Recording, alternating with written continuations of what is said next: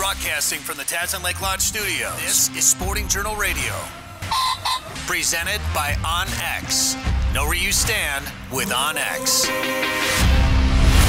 Now here's your host, Bret Amundson. That's right. Welcome to the show. Dan Amundson with us as always here. Dan, how's it going? Real good. How are you? Got a big show this week. Tony Roach is going to join us, and he's going to talk about fishing on Mille Lacs. Dan, you and I both, neither one of us have been on Mille Lacs for a while, and all of a sudden we saw that the 2-week closure was about to come to an end. We're like, oh gosh, we should probably talk about Mille Lacs and talk about regulations and how fishing has been, and it's been a real hot summer. So I'm going to talk to Tony. We're going to ask him about how he fishes for walleyes this time of year. Like, when you get real hot temperatures, do you fish them shallower? Do you avoid fishing them deep? Obviously, hook mortality is a big deal anywhere, but obviously something that's been well documented on Mille Lacs. We're going to ask him about hot summer walleye fishing. We've also got Eric Osberg is going to be on the show. We're going to talk bass fishing with Eric this week. He has got a secret technique for catching bass when he's out fishing with his kid out there, and what he does in the back of the boat and how he complements Willie's fan casting for bass out in the bow. And then Joe Henry also has a secret tip for us. I think I kind of knew the tip a little bit, but then he kind of spills the beans about some of his tournament techniques that he doesn't like to talk about on catching walleyes this time of year in the summer. And Dan, who is sponsoring this week's show? Yeah, Lake of the Woods Tourism. Go ahead and plan a trip to Lake of the Woods at lakeofthewoodsmn.com. Ottertail Lakes Country, find your inner otter at ottertaillakescountry.com. Haybell Heights Campground and Resort on Devil's Lake in North Dakota. Plan a trip to Devil's Lake at haybellheights.com. And OnX Maps, know where you stand with OnX and our favorite TV show, Prairie Sportsman. Watch episodes anytime at prairiesportsman.org. Hey, if you like what we're doing here, please subscribe to this show on YouTube. Like us on Facebook. Follow us. Smash that, what do they say? Smash that subscribe button or that notification. Hit the notification if you're watching this on YouTube. If you like it, please comment too. If you have some secret techniques that you're not afraid to share with our viewers/listeners, please comment, whether it's on Facebook, Instagram, YouTube, whatever. That also helps us, and the algorithms and all that helps us get the messages out even more.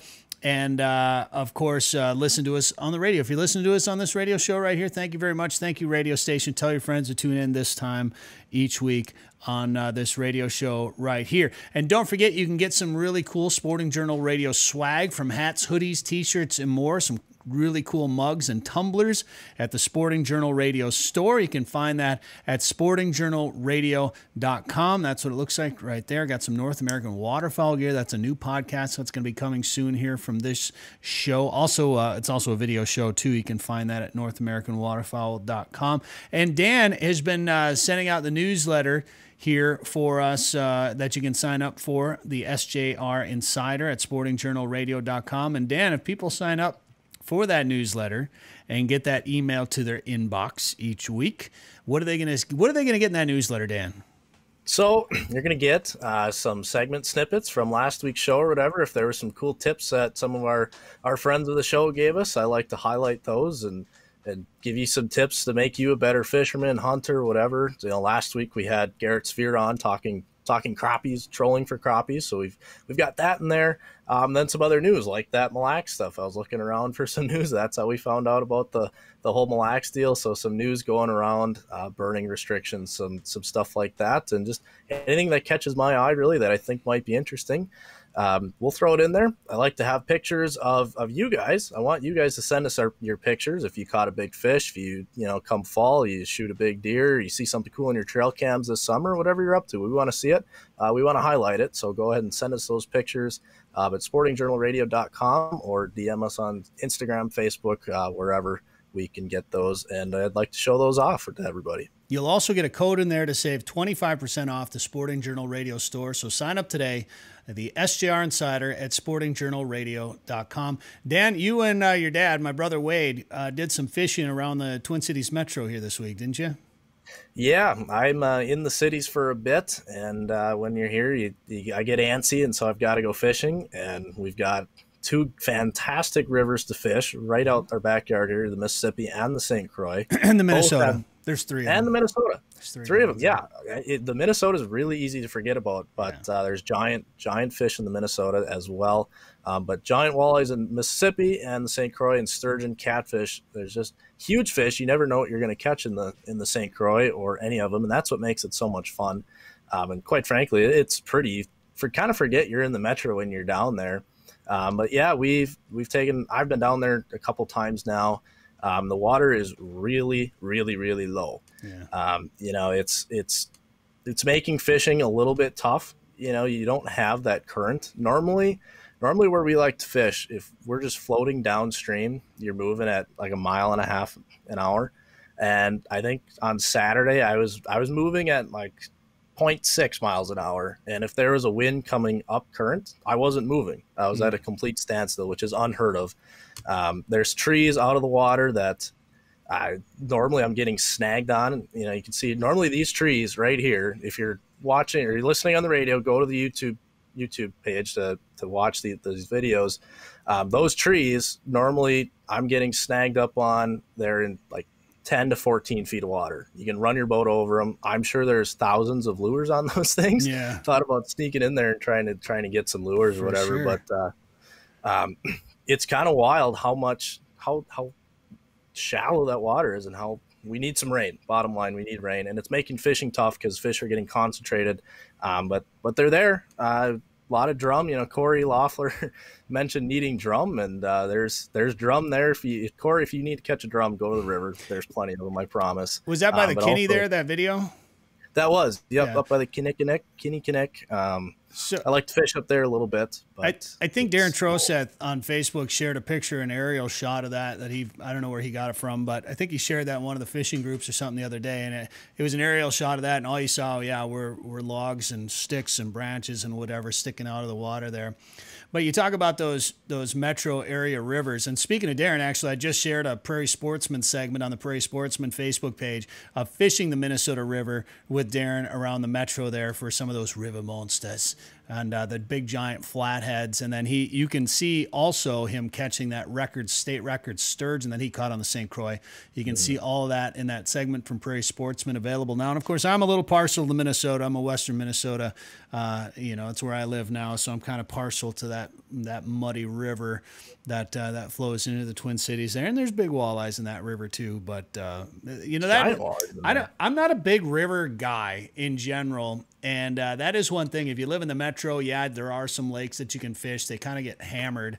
You almost have to go fish those rivers, but those rivers can be really good fishing there as well. And Dan, what I'm really excited about though is next week we're going up to Lake of the Woods to do some fishing up there with the family. It's our annual family trip, and we're going to be filming a couple episodes of Prairie Sportsman while we're up there too. So this show next week will be coming from Arneson's. We'll be talking a lot about Lake of the Woods, but we'll also have Hank Shaw on. Hank Shaw is in the Twin Cities this weekend on his book tour. So we're going to talk to him about how his time here in Minnesota has gone, how the new book sales have been going, hunt, gather. Gosh, I should have looked this up before we started talking about it. But if you Google Hank Shaw and his cook, he's got some amazing recipes for wild game cooking. Check him out. He'll be on the show here next week. And Dan, I was in the driveway the other day, and I'm getting the boat ready for the Lake of the Woods trip. So I'm kind of rigging rods, and I'm organizing anchor ropes and whatever. Just doing boat stuff in the driveway you have to do every day before a trip like this. And I hear this weird buzzing above me. And and this time of year, there's so many big bugs and critters and birds and whatever winging around. You don't know what it might be. So I hear it for a little bit, don't really care. And then finally I look up and it's a hummingbird, which I don't care who you are. Hummingbirds are cool. And I've tried to make it a mission of mine to get really good photos of a hummingbird because it's not easy. And any good photos I've taken have generally been at a hummingbird feeder, which they're just not the best photos when you're taking them, taking pictures at feeders like that. So I immediately go to grab my camera and I realize that there's a branch hanging over my driveway that's got this tiny little nest in it. And that's where this hummingbird was. So she's got a nest right above me in the driveway. And I thought it was way cool. And in matter of fact, ladies and gentlemen, I have a video, and it looks something like this. All right, so this nest, oh, she's in the nest right now. I'm gonna put it on a pole and climb this ladder. I don't want to get too close to her, but if I do this, maybe she won't mind it so much.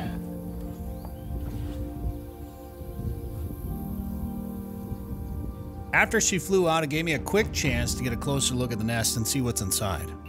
Without spending too much time there, it looked like the nest held 2 young hummingbird chicks. She didn't go too far away, keeping a close eye on me the whole time, and soon returned to the nest.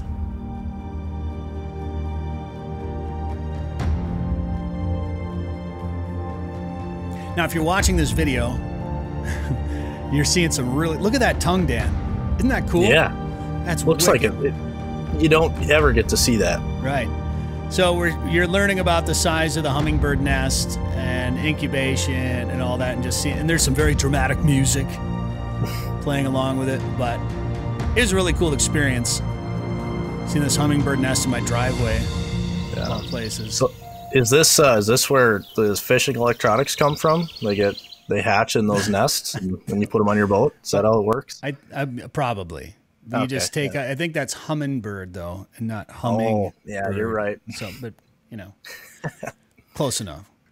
But so you can see that video. If you missed it, you can watch this on the Sporting Journal Radio Facebook page, Instagram, YouTube. You'll be able to see that video on there. Otherwise, you got to hear it. But a hummingbird nest, it's hard to tell in that video, Dan, but the nest is only about 2 inches across and 1 inch deep. And there's essentially 3 birds sitting in that. And that just shows you just how small those fish are. Wow. Those fish, those birds. I started thinking about what we're going to talk about next, which is real quick. I'm not going to play this whole video, but some friends of ours from Saskatchewan at Tasman Lake, he's now owner of Camp Grayling as well in Stony Rapids, and they got so many cool opportunities. If you want to fish for grayling up there, they got grayling, they got 50-inch pike, they got big walleyes, they got big lake trout, and they did some fly fishing for walleyes. Have you ever heard of that before, Dan? I have, but it's very rare. It's always someone around here. Then it's like some old local that's fly fishing for walleyes, and it's hard to believe, but man, it's legit. Here is some of that video footage from Camp Grayling in Saskatchewan.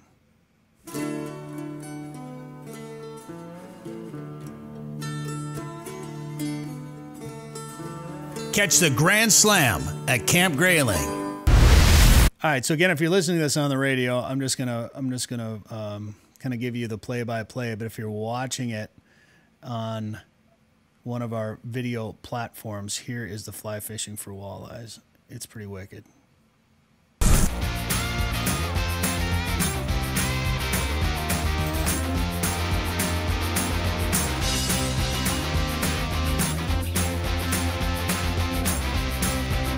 Heck of a hook set. Gotta love it. Northern Saskatchewan walleyes. Beautiful. On the fly rod, couple feet of water. Boom. Double header. Look at his. Oh, yeah. Beaut. Not bad. Yeah, pretty cool. Check them out at fishcampgrayling.com, fishcampgrayling.com, and hopefully that border opens so we can get up there. They're open now for Canadians. Tasman Lake Lodge obviously is not, because the majority of their clientele is U.S. based. But if the border opens, hopefully by the time this is airing, we're hearing more details about the border being open. But I don't know. If the border opens, get up to Northern Saskatchewan. You will not be disappointed. If you can't, you can go to Lake of the Woods like we are next week. Right, Dan? Yeah, it's a pretty good second option. It's a pretty good first option for a fishing trip. And yeah, I cannot wait. I'm itching to go. To tell us more about what we can expect up there, here comes Joe Henry in just a second. On X Hunt. Ever heard of it? Next time you see that guy at your local shop who always punches his tag on a stud whitetail, ask him. He'll tell you about the most trusted source for mapping, with nationwide landowner names, private and public land boundaries, including walk-in areas, map tools to mark spots, and the ability to view your maps without cell service.